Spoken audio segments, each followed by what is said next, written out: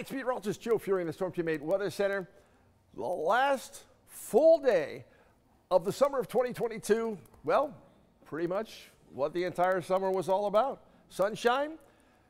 Yes, at times during this past summer, it was very hot and humid. Matter of fact, third hottest summer on record.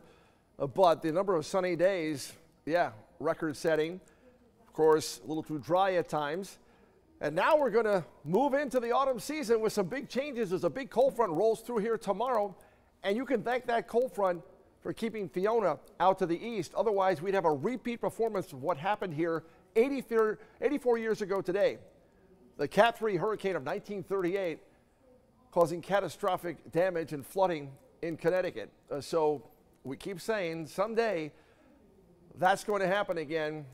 We're very lucky it's not this time, because of the northern branch jet that's going to keep this Category 4 storm out to the east. We're hoping that Bermuda is not going to get the brunt of this, but Bermuda is going to be on the eastern quadrant, and that means, well, possible catastrophic damage from this. Keep in mind, this is a much stronger storm now than it was in Puerto Rico. Puerto Rico got catastrophic flooding, 30-plus inches of rain, but they didn't have the kind of winds with Maria 5 years ago. Yes, if this gets too close to Bermuda, Bermuda is going to get devastated with, well, winds that are gusting right now to 160 miles per hour. So it is forecast to stay just west of Bermuda. That means it's not far off the east coast, and look where it goes. Look how close Connecticut is. Nova Scotia getting what is the caliber of a Cat 4 storm rolling in Friday night into Saturday. Huge ocean swells. Cape Cod, Martha's Vineyard, Block Island, Rhode Island beaches. So surfers probably real happy, but don't ever think about going into the water, boating or swimming. And you won't want to because it's going to be too cold this weekend. Last weekend was very much a summer weekend. Autumn officially arrives at 9:04 tomorrow evening. The cold front's arriving as we go into tomorrow early afternoon. 2 rounds of showers and thunderstorms. There's actually 2 fronts coming in. First one between about 6 and 9 a.m. with some heavy rain, lightning, thunder. And then the second line coming through between about 10 and 1 p.m. Again, heavy rain, could be some localized strong winds, hail, dangerous cloud-to-ground lightning, localized flooding.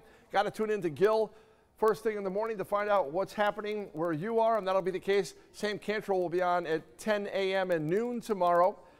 And, well, as far as later in the afternoon into the evening, sun will come back out late Thursday afternoon. Windy, cooler. You'll be reaching for the light jacket or sweatshirt into tomorrow evening with a nice sunset around 6:45. Friday could start out with some clouds. Temperature's not all that chilly on the thermometer, but there's a notable wind, and many towns stay in the 50s for highs, low 60s at the shoreline. Sunny, windy, gusts up and over 30 on Friday. That's why you're going to dress for late October, early November on Friday, despite the fact the sun will be out. And then we start in the 30s and 40s on Saturday again. There's a wind. And then awesome autumn weather on Saturday.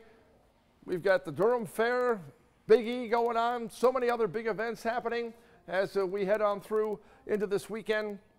And we're talking about Sunday in the 8-day forecast. That's going to be fantastic for any outdoor events like at the North Haven Middle School, Ben Haven Autism Walk. I'll be out there with Sarah Cody early on Sunday morning. Should be great. And, well, yeah, temperature gets back where it should be. By the way, start of autumn, the average high is in the low 70s. That's why we're talking about Friday rather, being a day more in line with late October, early November. So, yes, Fiona, as long as it stays out to the east, we'll deal with the showers and thunderstorms tomorrow morning into early afternoon. That's the very latest update. Need to tune in to Gill first thing on Thursday morning to find out where those storms are. Hope you're feeling well. Bye.